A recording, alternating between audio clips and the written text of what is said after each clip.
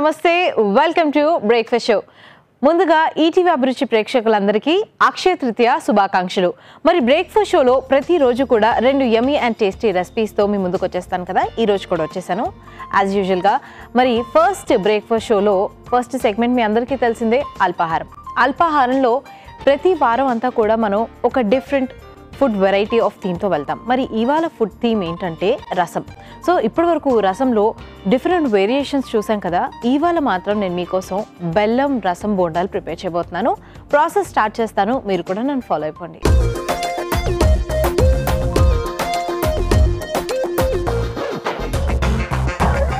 మన first segment అల్పాహారంలో బెల్లం రసం బోండాలు ప్రిపేర్ చేయబోతున్నాను కదా.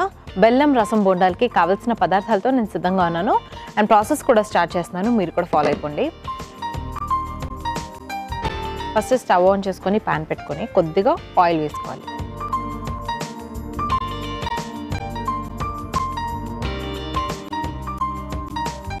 సో నార్మల్లీ రసం చేయడం అందరూ కొంచెం డిఫరెంట్ వెరైటీస్లో చేస్తూ ఉంటారు, కానీ బోండా కాంబినేషన్స్తో రసం చేయడం అది చాలా ఇంట్రెస్టింగ్ అనిపిస్తుంది కదా. ఎందుకంటే మనం ఎప్పుడన్నా స్నాక్స్ తినాలి అనుకుంటే బోండాలు తింటూ ఉంటాము, లేకపోతే అదే బ్రేక్ఫాస్ట్లా కూడా ప్రిఫర్ చేస్తూ ఉంటారు అండ్ పునుగులు కూడా తింటూ ఉంటారు. సో మీరు ఏంటంటే ఒకసారి బోండా యూస్ చేయండి, ఒకసారి పునుగులు యూస్ చేయండి. సో అలా కాంబినేషన్స్ అనేది ట్రై చేస్తూ ఉండండి. ఎందుకంటే పునుగులు కొంచెం పుల్లగా ఉంటుంది బోండాస్తో కంపేర్ చేసుకుంటే. సో అలా కొంచెం పుల్లగా ఇష్టపడే వాళ్ళు చక్కగా తినొచ్చు పునుగులు కానివ్వండి లేదా బోండా. కొద్దిగా ఆవాలు వేసుకోవాలి, ఆ తర్వాత మిరియాలు,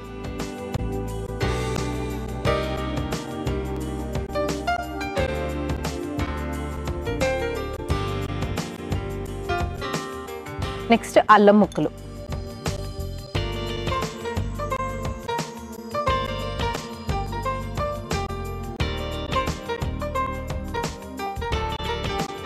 ఇందులోనే ఎండుమిర్చి కూడా యాడ్ చేసుకోవాలి.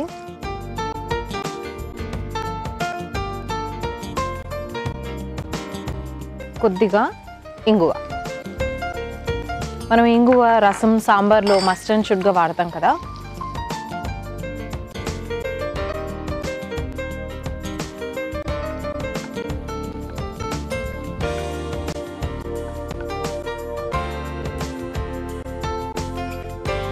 కొద్దిగా పచ్చిమిర్చి,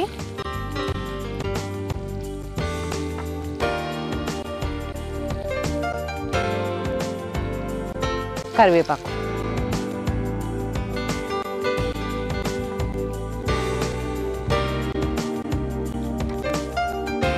ఇందులో ఉల్లిపాయ ముక్కలు కూడా వేసుకోవాలి.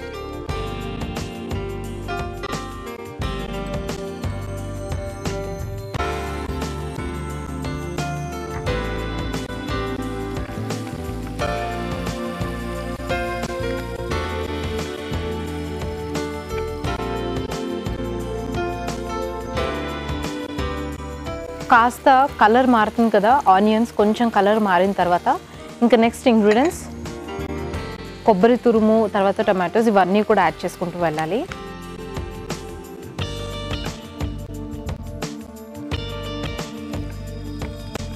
ప్రతి ఒక్కరింట్లో రసం మినిమం వారానికి అట్లీస్ట్ 2 సార్లన్నా చేసుకుంటారు.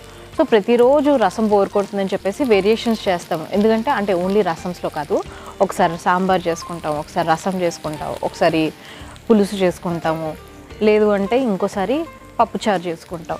సో అలాంటప్పుడు మీరు ఏంటంటే సింపుల్గా కొంచెం డిఫరెంట్గా రసంలోనే ఎక్కువగా ఇష్టం అనుకోండి, పప్పుచారు ఇష్టం లేదు, లేదంటే చింతపండుతో రసం చేస్తారు కదా అలా ఇష్టం లేదు అనుకుంటే ఈ రసంలోనే కొంచెం వెరైటీ చేసుకుంటే ఇంకా బాగుంటుంది.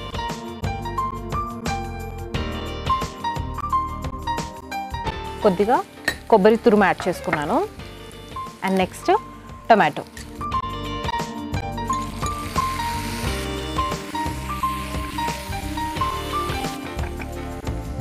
ఇందులో సొరకాయ ముక్కలు కూడా యాడ్ చేసుకుంటున్నాను.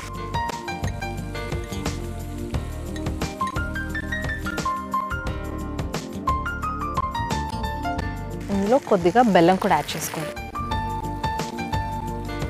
చాలా తక్కువ బెల్లం.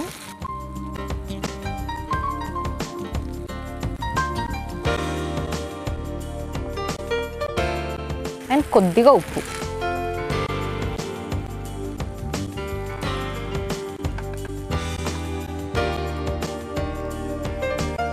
అండ్ ఫైనల్గా చింతపండు గుజ్జు. సో నార్మల్లీ పెద్ద థిక్ కన్సిస్టెన్సీ కాదు, చాలా లూజ్ కన్సిస్టెన్సీ చింతపండు గుజ్జు తీసుకున్నాను. మీకు కావాలంటే వెరీ థిక్ కన్సిస్టెన్సీ మనం పులిహోరకి వాడతాం కదా, సో అంత థిక్ కన్సిస్టెన్సీ కూడా వాడుకోవచ్చు. ఎవరైతే ఎక్కువగా పుల్లగా ఇష్టపడతారో వాళ్ళు వాడతారు.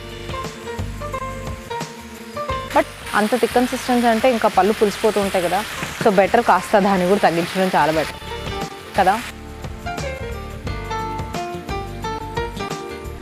ఇందులో కొద్దిగా మెయిన్ ఫ్లేవర్ రసం పొడి. రసానికి యాక్చువల్ టేస్ట్, యాక్చువల్ ఫ్లేవర్ అనేది కూడా రసం పొడి త్రూనే వస్తుంది. అండ్ కన్సిస్టెన్సీ మాత్రం కొంచెం ఎక్కువ లూజ్ కన్సిస్టెన్సీ కాకుండా థిక్ కన్సిస్టెన్సీ మాత్రం కందిపప్పు పొడితో వస్తుంది. రెడ్ కందిపప్పు పొడి. ఇప్పుడు ఇదంతా కూడా ప్రాపర్గా మిక్స్ చేసుకోవాలి.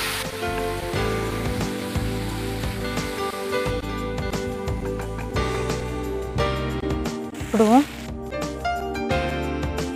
రసం ప్రిపేర్ చేసుకోవడానికి ఇంకాస్త వాటర్ యాడ్ చేసుకోవాలి, సో దట్ సొరకాయ ముక్కలు కూడా ప్రాపర్గా ఉడికిపోతుంది. ఆ పులుపులు, ఉప్పు, కారం అండ్ సాంబార్ ఫ్లేవర్, మనకు రసం పొడి వేస్తాం కదా, ఆ రసం పొడి ఆ ఫ్లేవర్ అనేది కూడా పర్ఫెక్ట్గా తగలడానికి కాస్త బాయిల్ అవ్వాలి, అప్పుడే పర్ఫెక్ట్గా ఉంటుంది.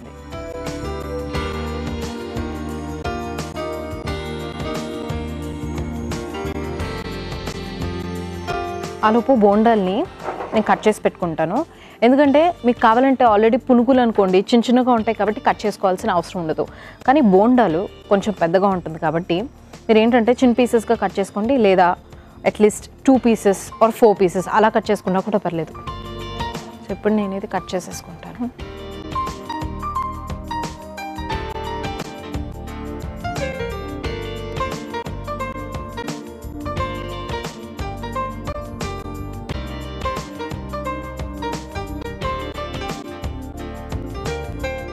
సో రసం అయితే ఆల్మోస్ట్ ప్రిపేర్ అయిపోయింది. ఒక 1 minute అలాగే మరగనిద్దాము. నెక్స్ట్ బోండాలు అయితే కట్ చేసి పెట్టుకున్నాను. ఇదిగోండి, ఇంత మీడియం సైజులో కట్ చేసుకుంటే సరిపోతుంది. మరీ చిన్నగా కాకుండా మరీ పెద్దగా కాకుండా ఇంతలా ఉంటే సరిపోతుంది. ఇప్పుడు ఒక సర్వింగ్ ప్లేట్ తీసుకొని ఒక సర్వింగ్ బౌల్లో ఈ బోండాలన్నీ కూడా ప్లేస్ చేసుకోవాలి.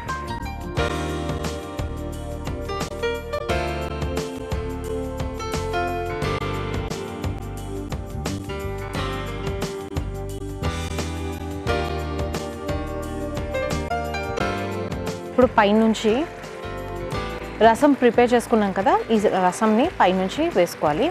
ఫస్ట్ స్టవ్ ఆఫ్ చేసి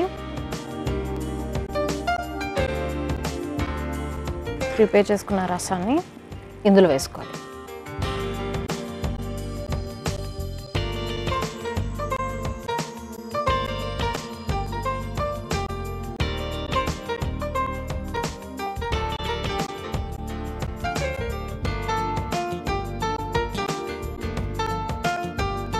సో బోండాలు క్రిస్పీగా ఉంటుంది కదా, కొంచెం వేడి రసం వాటి మీద పోసిన వెంటనే చక్కగా సాఫ్ట్ టెక్స్చర్ వస్తుంది. సో మైదా కన్నా కొంచెం ఓన్లీ ఇడ్లీ పిండితో దోస పిండితో బోండాస్ వేస్తారు కదా, అవైతే ఇంకా బెస్ట్. కొద్దిగా పైనుంచి కొత్తిమీరతో గార్నిషింగ్.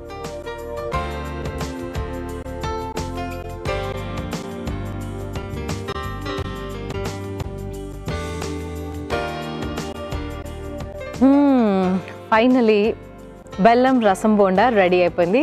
సో చూస్తున్నారు కదా, వావ్, చూడ్డానికి మాత్రం సూపర్గా ఉంది. చక్కగా బోండాలు ఒక సైడ్, రసం ఒక సైడ్, అండ్ కాంబినేషన్ పైనుంచి కూడా రసం వేయడం వల్ల ఆ సాఫ్ట్ టెక్స్చర్ కూడా చక్కగా కనిపిస్తుంది. ఎప్పుడెప్పుడు టేస్ట్ చేయాలనిపిస్తుంది.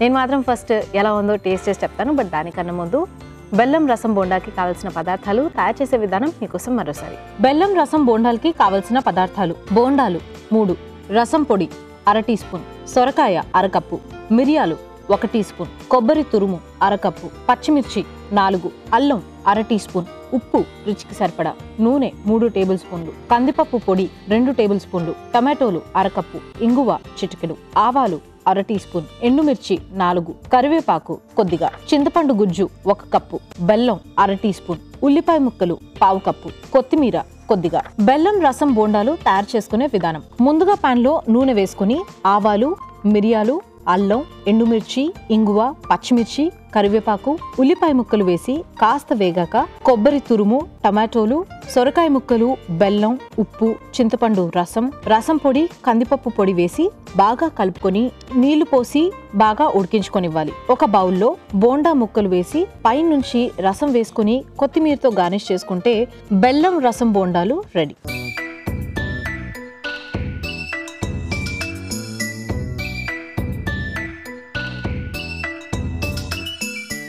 బెల్లం రసం బోండాలకి కావాల్సిన పదార్థాలు, తయారు చేసే విధానం చూసారు కదా. మరి దీని టేస్ట్ ఎలా ఉందో నేను టేస్ట్ చేసి చెప్తాను.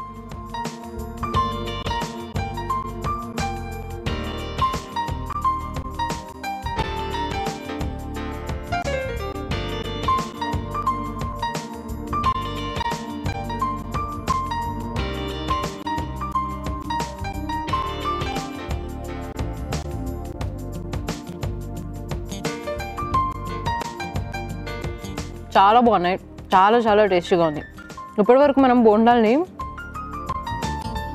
చట్నీస్తో తిన్నాం కదా, అల్లం చట్నీ, పల్లీ చట్నీ, కానీ ఇలా రసంలో ప్రిపేర్ చేసుకుంటే సూపర్గా ఉంది. అండ్ ఇందులో బెల్లం రసం బోండా అని పేరు రావడం, బెల్లం కాస్త కొంచెం ఎక్కువ వేసుకున్నాం, కాస్త స్వీట్గా కొంచెం పుల్లగా చాలా టేస్టీగా ఉంటుంది. సో చక్కగా ఇంట్లో ఎప్పుడన్నా మార్నింగ్ కానివ్వండి, ఈవినింగ్ బోండాలు లేదా పునుగులు ప్రిపేర్ చేస్తారు కదా, సో కొన్ని పక్క తీసేసి చక్కగా రసం ప్రిపేర్ చేసుకొని ఇలా చేసుకుంటే సూపర్గా ఉంటుంది. అండ్ టేస్ట్ అనేది కూడా అల్టిమేట్గా ఉంటుంది. ఒకసారి డెఫినెట్లీ ట్రై చేయండి. సో చూసారు కదా, ఫస్ట్ సెగ్మెంట్లో ఈ రెసిపీ అల్టిమేట్గా ఉంది. సో చక్కగా ట్రై చేయండి. మరి సెకండ్ సెగ్మెంట్కి కూడా వెళ్ళిపోతాం. మన సెకండ్ సెగ్మెంట్ అమృతాహారం. మరి మన సెకండ్ సెగ్మెంట్ అమృతాహారంలో ఈరోజు నేను మీకోసం బక్ చాయ్ అండ్ మష్రూమ్ గుంత పొంగనాలు ప్రిపేర్ చేయబోతున్నాను. ప్రాసెస్ స్టార్ట్ చేస్తాను, మీరు కూడా నన్ను ఫాలో అయిపోండి.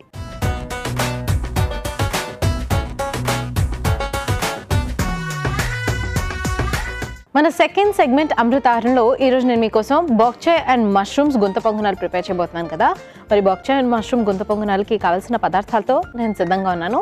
ప్రాసెస్ కూడా స్టార్ట్ చేస్తాను. ఫస్ట్ పాన్ పెట్టుకుని స్టవ్ ఆన్ చేసి కొద్దిగా ఇందులో ఆయిల్ వేసుకోవాలి.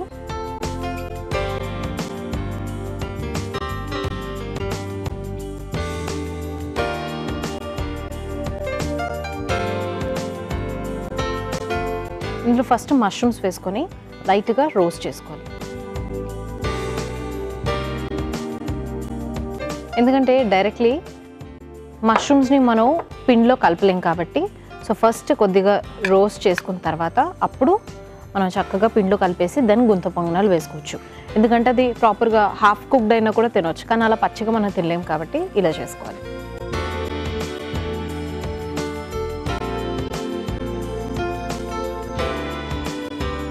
సో ఇది వేగుతూ ఉంటుంది. ఆలోపు గుంత పొంగనాల కోసం పిండి కూడా రెడీ చేసి పెట్టేస్తాను. దీంట్లో కొద్దిగా పచ్చిమిర్చి, అల్లం ముక్కలు,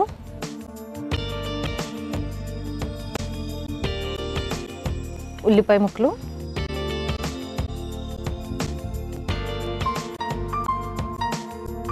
క్యారెట్ తురుము కూడా యాడ్ చేస్తున్నాను.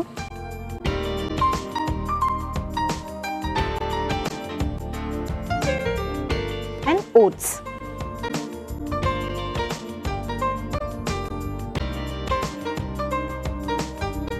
కొద్దిగా బోక్ చాయ్,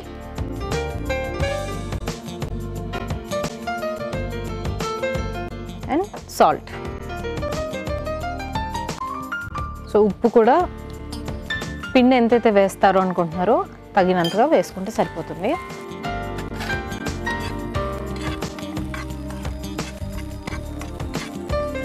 సో మష్రూమ్స్ కూడా రెడీ అయిపోయాయి. ఇప్పుడు స్టవ్ ఆఫ్ చేసి ఆయిల్లో రోస్ట్ చేసిన మష్రూమ్స్ని ఇందులో యాడ్ చేసుకోవాలి.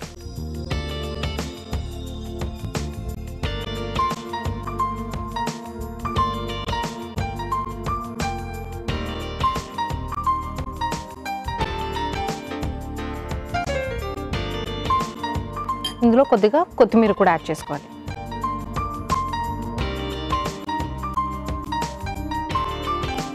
ఫైనల్గా ఇడ్లీ పిండి యాడ్ చేస్తున్నాను. కొంతమంది దోస పిండితో చేస్తారు కదా, కానీ ఇడ్లీ పిండితో కూడా టేస్ట్ బాగుంటుంది. సో ఇడ్లీ పిండి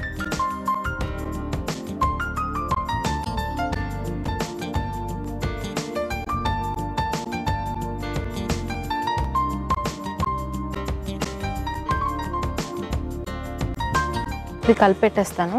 మీన్ వైల్ పొంగనాల పెనం కూడా కొంచెం హీట్ అయిపోతుంది అండ్ ఆయిల్ కూడా అప్లై చేసేస్తే ఫాస్ట్గా అయిపోతుంది.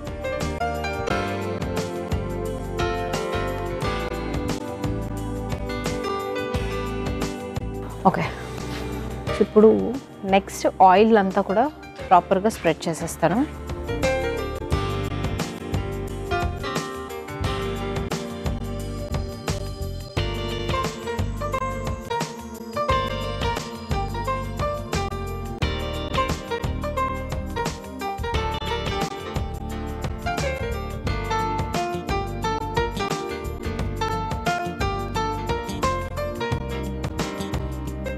ఇప్పటివరకు పొంగనాల్లో చాలామంది డిఫరెన్స్ అంటే ఎప్పుడు రొటీన్గానే ట్రై చేస్తుంటారు. దోసపిండితోనే కొంచెం ఉల్లిపాయలు పచ్చిమిర్చి అలాగే ట్రై చేస్తుంటారు. ఎందుకంటే బోల్డెని వెరైటీస్ అనేది ఎలా చేయాలో తెలియక. సో ఇలా డిఫరెంట్ వెజిటబుల్స్, లీఫీ వెజిటబుల్స్ కూడా యాడ్ చేసుకోవచ్చు. ఒకసారి ఓన్లీ లీఫీ వెజిటబుల్స్, ఒకసారి ఓన్లీ వెజిటబుల్స్ అలా యాడ్ చేసుకుంటే ఇంకా బాగుంటుంది.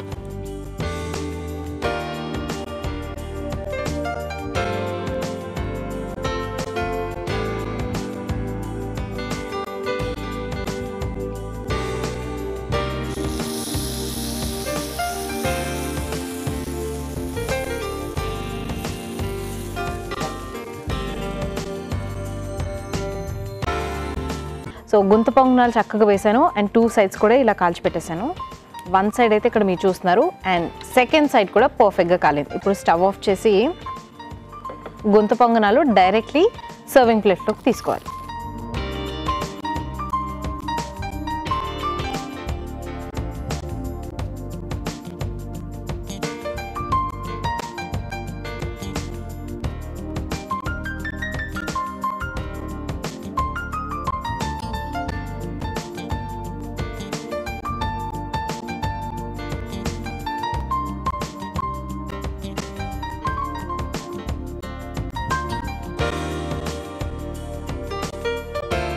సో ఆయిల్ కూడా ఎక్కువగా యూజ్ చేయకుండా ఎంతో హెల్దీగా, పైగా బొక్చాయ్ కూడా యూజ్ చేసాము, మష్రూమ్స్ కూడా యూజ్ చేసాము, అంతా కూడా ఒక హెల్దీ రెసిపీ అని చెప్పాలి. సో ఫైనల్గా బొక్చాయ్ అండ్ మష్రూమ్స్ గుంత పొంగనాలు రెడీ అయిపోయాయి. మరి దీని టేస్ట్ ఎలా ఉందో నేను టేస్ట్ చేసి చెప్తాను. బట్ దానికన్నా ముందు బొక్చాయ్ అండ్ మష్రూమ్స్ గుంత పొంగనాలకి కావాల్సిన పదార్థాలు, తయారు చేసే విధానం మీకోసం మరోసారి. బొక్చాయ్ అండ్ మష్రూమ్స్ గుంత పొంగనాలకి కావాల్సిన పదార్థాలు: ఇడ్లీ పిండి 1 కప్పు, క్యారెట్ తురుము 1/2 cup, బోక్చాయ్ 1 cup, mushrooms 1/2 cup, oats 1/4 cup, ఉల్లిపాయ ముక్కలు 1/4 కప్పు, నూనె 3 టేబుల్ స్పూన్లు, ఉప్పు రుచికి సరిపడా, అల్లం 2 టేబుల్ స్పూన్లు, పచ్చిమిర్చి 4, కొత్తిమీర కొద్దిగా. బోక్చాయ్ అండ్ మష్రూమ్స్ గుంత పొంగనాలు తయారు చేసే విధానం: ముందుగా పాన్ లో నూనె వేసి మష్రూమ్స్ లను వేయించుకోవాలి. ఒక బౌల్లో పచ్చిమిర్చి, అల్లం, ఉల్లిపాయ ముక్కలు, క్యారెట్ తురుము, ఓట్స్, బోక్చాయ్, ఉప్పు, మష్రూమ్స్, కొత్తిమీర, ఇడ్లీ పిండి వేసి బాగా కలుపుకొని పొంగనాల పాన్ లో నూనె అప్లై చేసి ఇడ్లీ బ్యాటర్ ను కొంచెం కొంచెంగా వేసుకొని 2 వైపులా కాల్చుకొని సర్వ్ చేసుకుంటే బోక్చాయ్ అండ్ మష్రూమ్స్ గుంత పొంగనాలు రెడీ.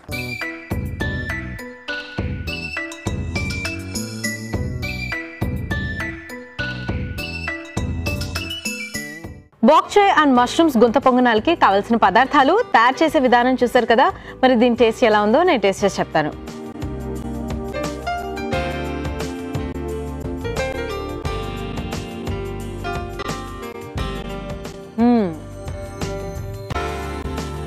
చాలా బాగుంది. ఇడ్లీ పిండి వేసి చక్కగా వెజిటబుల్స్, పచ్చిమిర్చి అండ్ బోక్చాయ్, మష్రూమ్స్ ఈ కాంబినేషన్లో పొంగనాలు అంటేనే అల్టిమేట్గా ఉంది. అండ్ దీంతో కాంబినేషన్లో ఏదైనా చట్నీ కానివ్వండి, నార్మల్గా ఇలా తిన్నా కూడా చాలా బాగుంటుంది. బట్ ప్రిఫరబుల్లీ ఏదైనా పల్లీ చట్నీతో తింటే ఇంకా సూపర్గా ఉంటుంది. చూసారు కదా, మనకు నార్మల్ ఎప్పుడైనా గుంత పొంగనాలు చేసుకోవాలంటే జనరల్లీ బ్రేక్ఫాస్ట్లో చేసుకుంటారు లేదా స్నాక్ ఐటెంలో చేసుకుంటారు. సో మీరు కూడా చక్కగా ఇద్దరు బ్రేక్ఫాస్ట్లో ట్రై చేయండి లేదా స్నాక్ ఐటెంలో కూడా చక్కగా ట్రై చేయండి. సో చూసారు కదా, 2 రెసిపీస్ ఎంతో బాగున్నాయి, చాలా చాలా టేస్టీగా ఉన్నాయి. డెఫినెట్లీ ఇంట్లో ట్రై చేయండి. ఫ్రీ టైం ఉన్నప్పుడు ఏదన్నా డిఫరెంట్ వెరైటీ రెసిపీస్ ట్రై చేయాలి అనుకున్నట్లయితే ఇలా గుంత పొంగనాలు, అలాగే రసం కాంబినేషన్స్ ఇలా చక్కగా ట్రై చేసుకుంటే చాలా చాలా బాగుంటుంది. సో వ్యూయర్స్, ఇది ఇవాల్టి మన బ్రేక్ఫాస్ట్ షో. తిరిగి రేపటి బ్రేక్ఫాస్ట్ షోలో మళ్ళీ కలుద్దాము. మరొకసారి ఈటీవీ అభిరుచి ప్రేక్షకులందరికీ అక్షయ తృతీయ శుభాకాంక్షలు.